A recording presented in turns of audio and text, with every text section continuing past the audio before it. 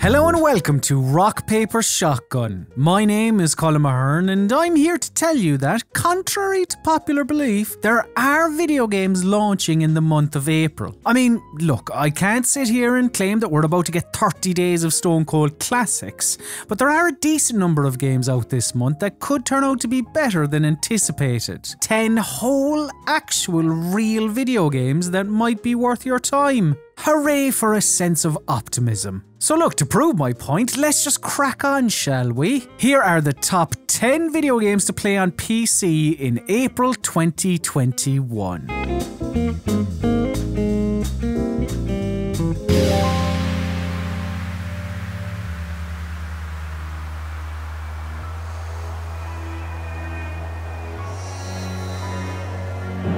Maybe April will have a Valheim level surprise up its sleeve. I mean, who knows at this point? But at time of recording, Outriders does look like the most noteworthy release this month. Listen, I love a bit of shooting from a third-person perspective, and killing baddies with time bending and fire-based powers does sound like a delightful time. But it is fair to say that this looter shooter's recent Steam demo didn't blow anyone away. People Can Fly's upcoming effort seems like it's the game equivalent of a large and greasy American hot from your local pizza place. Quite tasty and plenty of it, but ultimately lacking the quality you get from the posher place down the road. But if you have a hankering for some comfort food, then grab two pals and jump into Outriders on April Fool's Day. You'll probably have an alright time.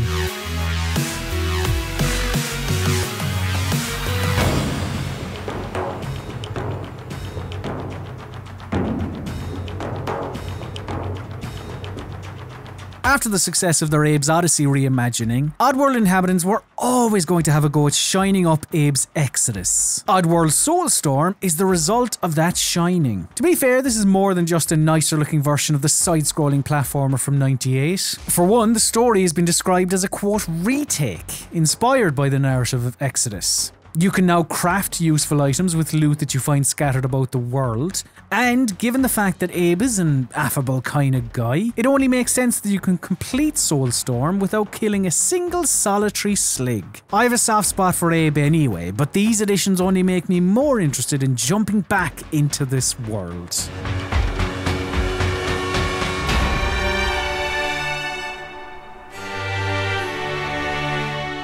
Did you like Rome Total War? Of course you did. Well, Total War Rome Remastered is, you will be surprised to hear, that game you played for hundreds of hours in 2004, but all modern in 2021. This remaster boasts some remodeled objects and environmental effects, it has been optimized for 4K, and it has ultra widescreen support. All very fancy. But look, I could rattle off all these new features that are listed on the Steam page I'm staring at right now, like a new agent type or the new tactical map, but humankind has been pushed to August. So Rome Remastered is likely your best bet if you're pining for a new-ish strategy game.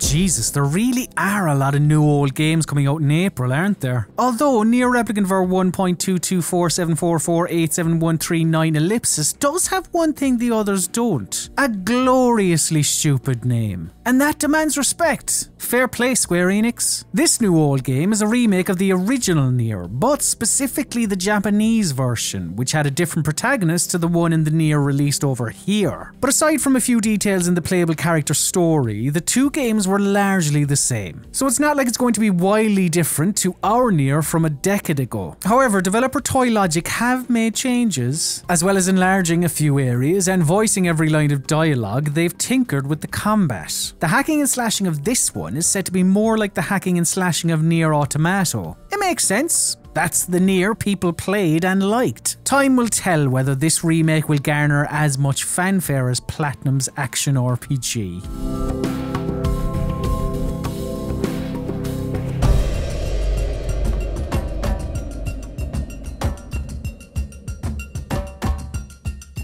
Here's something you don't see every day. a video game about conservation. In Sci-Fi Squad Management RPG We Are the Caretakers, your aim is to protect endangered animals and save the planet. You do that through expanding your headquarters on a world map and by building a team of badass caretakers to stop bastard poachers via some XCOM-like combat. There are consequences to your actions too. How you deal with certain situations will impact whether others in the world will fear you or whether they'll join you on your quest. It's worth mentioning that it's launching as an early access game on Steam, so set your expectations appropriately. Still, if developer Heart-Shaped Games can nail the execution of this, it could turn out to be a really special game.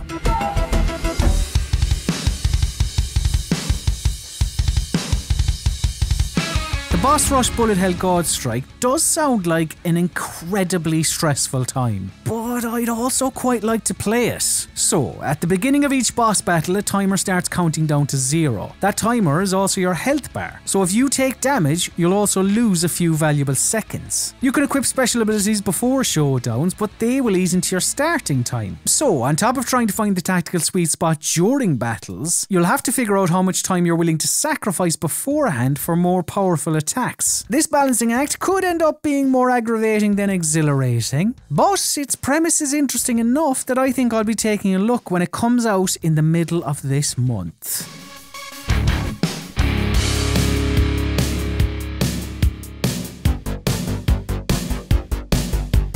In Don't Forget Me, you play as an amnesiac named Fran who has begun working under the world's foremost expert in memory manipulation. As wonderful as gainful employment is, I can't shake the feeling that this all ends with a negative review on Glassdoor. Inspired by games such as the Red Strings Club and Her Story, Don't Forget Me is said to be a mixture of classic adventure games and more modern puzzle systems. Everyone that visits your clinic will be up for the chat, so pay attention before you go diving into their minds. You'll need to use your knowledge of them when searching their brain Google. Might be one to stick on the wish list if you enjoy uncovering dark conspiracies. I know it's how I spend most weekends.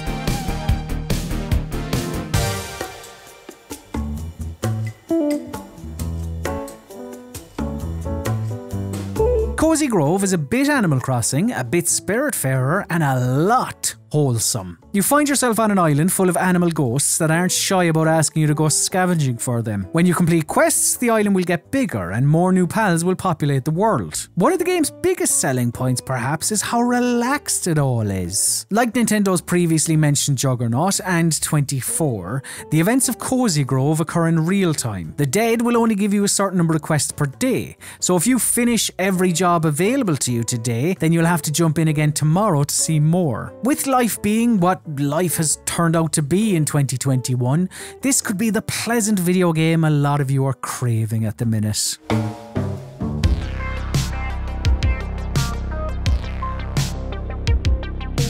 If you laugh in the face of life sim niceness and you prefer the chaos of scrolling shooters, then don't worry because April is being kind to you too. Close to 13 years after the last one, R-Type is back. Many thought the original R-Type final would be the last big hurrah for the series, but a successful Kickstarter campaign has shown there's life in the old shoot-'em-up dog yet. Developer Granzella is trying to pull in some new players with a dynamic difficulty system that's a bit more forgiving to those who aren't as well versed with shooting enemies in a ship that's moving from one side to the other. But really, let's be honest with each other. This game is for those of you that grew up trying to destroy the Bido at every possible opportunity.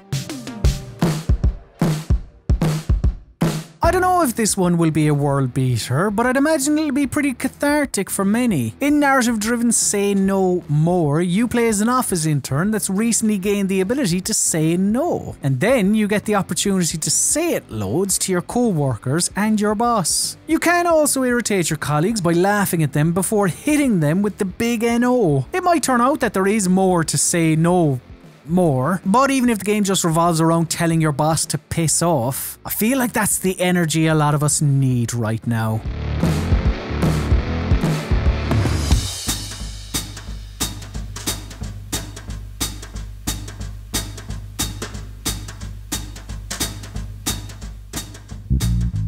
Whatever you end up playing over April, I hope you have a lovely time with it. But do tell, what new games, if any, are you looking forward to getting your hands on this month? Gonna see if People Can Fly's third-person shooter exceeds expectations? Want to tell people to follow you in the latest Oddworld? Or do you want the comfort of revisiting a strategy game you put countless hours into over the last 15 or so years? Let us know in the comments. As always, thank you very much for watching, you absolute star. But if you're gonna remember one thing from this video, let it be this. For all of your PC gaming needs, keep it on rockpapershotgun.com.